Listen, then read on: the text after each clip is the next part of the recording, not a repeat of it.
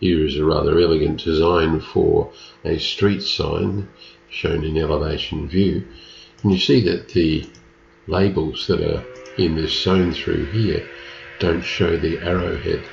That's because the stacking order is not quite right. So select those leaders that are in error and simply go to Tools, Draw Order and bring those to the front. Now the arrowheads show on top, just as we like. Well, in order to effect that editing, I had to select the block, right click and say Edit Block, and adjusted the stack order of the leaders. But I could do a little more.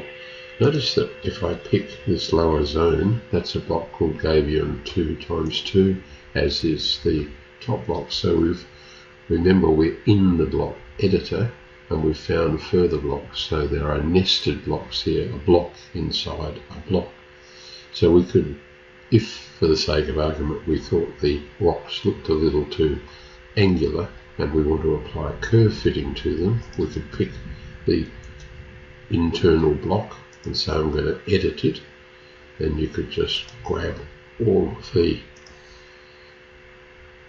elements of the drawing. Notice that gives me 98 over here. I could just select just the polylines and change them to quadratic B-spline and then close the block editor and unselect all.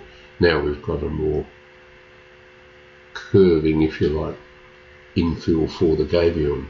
So it's a very quick way of operating on part of a selection set. Just select everything and then isolate just the single entities that you're interested in. Well, if I turn line weight on, notice that the line weight does appear to be too heavy. Let's just turn it off for the moment and dive back in to the block, and we want this 2x2 gabion block, and we'll edit it so we're deep inside the nested block set, and we pick the outer line here. See, it's been set to 0.3 of a millimeter.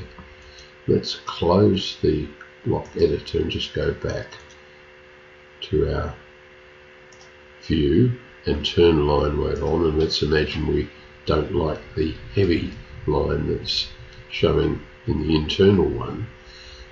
What we can do, this is on a relatively small piece of paper, we can go Format and Line Weight, and we'll just change our default line weight to something a little thinner, say 0.13.